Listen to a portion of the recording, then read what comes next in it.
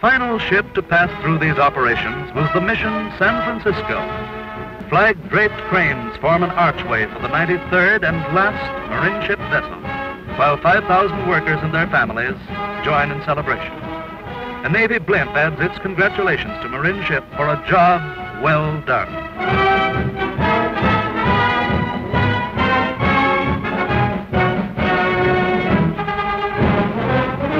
Then down the ways for the last time, as clouds of confetti and streamers tell the festive story of pride and joy.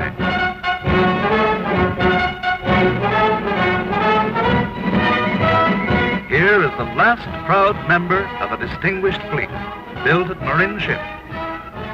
Just a few days earlier, Marin Ship's contribution to victory was undeniably proven when the U.S. surrender fleet sailed into Sagami Bay off Tokyo.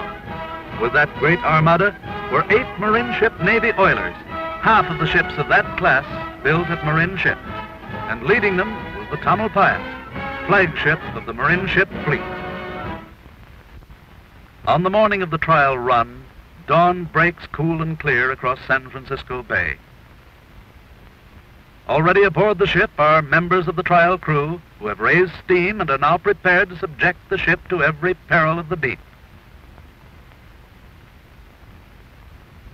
In the wheelhouse, all navigating controls, such as this gyro compass repeater, have been made ready for their test. At every post throughout the ship, a seaman of the trial crew stands ready to do the job which another seaman of the permanent crew will handle when the ship finally sails away. Now the trial captain steps to the ship's phone. Down in the engine room, the trial engineer receives the message, "Take her out into the channel." He steps to the throttle and presses it forward, watching the gauges as they record the first motion. Smoothly, the tanker glides away from the dock. Now, for the first time, she is a living thing, filled with spirit and ready for the sea. Out in the channel, anchor is dropped as a test. To make certain that the ship meets the high standards of the American Merchant Marine, a launch comes alongside, bringing the trial board of the Maritime Commission.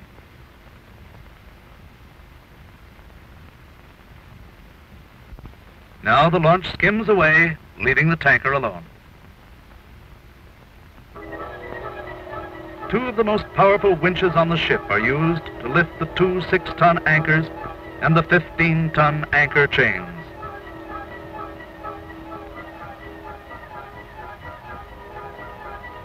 From the bottom of the bay, the anchor returns to be met by a cleansing stream of water.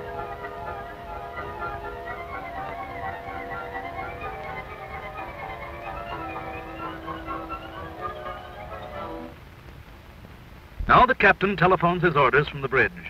The ship is ready for the first time to use her entire power. The trial engineer pulls the throttle all the way forward, and the strength of 10,000 horses smoothly surges through the ship.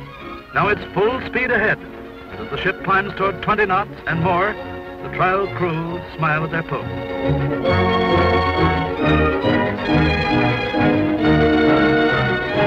Under the clear blue sky, the pilot takes the wheel on the weather deck as the ship speeds about the bay. Meanwhile, engineers and observers are preparing their reports on the ship's performance.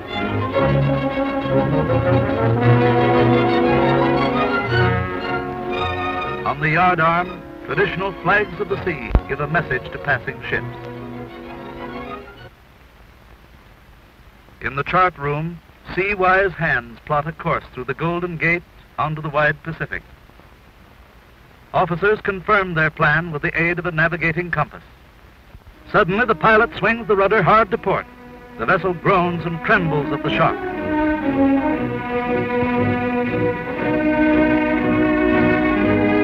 But like a veteran, the ship swings about, leaving proof on the sea of another test well met.